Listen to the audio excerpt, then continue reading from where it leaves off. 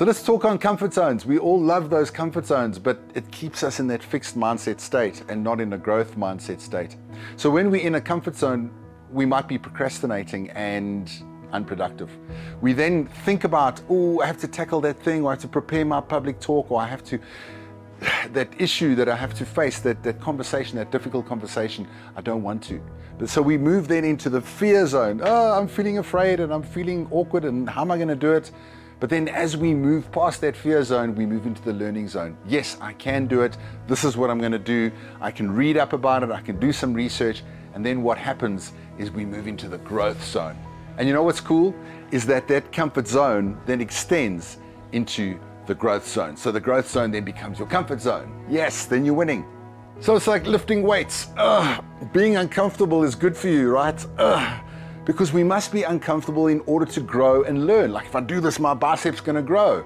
If you want to become stronger physically, you got to lift the weights, and the weights that are heavy. If you want to improve your writing skills, you should write more often, rather than just sit at home all day watching Netflix. If you always stay in your comfort zone and avoid situations where you might fail or be uncomfortable, then there's no way for you to grow as an individual. In the army, they are a well-known saying, get comfortable being uncomfortable. And as a way to help even incorporate team members to grow and achieve the impossible, this is a great formula. Yoga teachers will often say, get uncomfortable and stay in the pose and breathe. And then eventually the uncomfortable becomes comfortable, if not enjoyable. And in this way, we can extend our comfort zone, and the things that were difficult now become our default. So what can we do? Number one, take risks and challenge yourself by doing uncomfortable things. Number two, try new things like a new food or new activity. Number three, explore new experiences, even if they are different to what you are used to. And number four, get comfortable with discomfort in social settings. 5, get comfortable being different.